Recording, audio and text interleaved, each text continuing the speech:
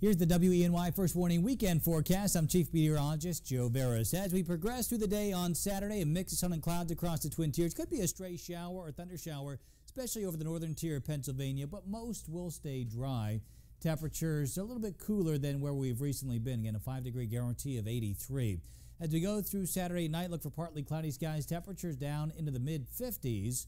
And then for the second half of the weekend on Sunday, high pressure moves in, looking at a good amount of sunshine. And temperatures Sunday in the mid to upper 80s. Expect increased humidity heading into early next week in advance of an approaching cold front.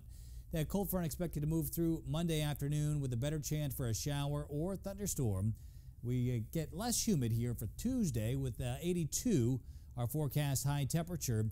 Dry conditions Wednesday, Thursday, and Friday with a warming trend back into the low 90s by Friday.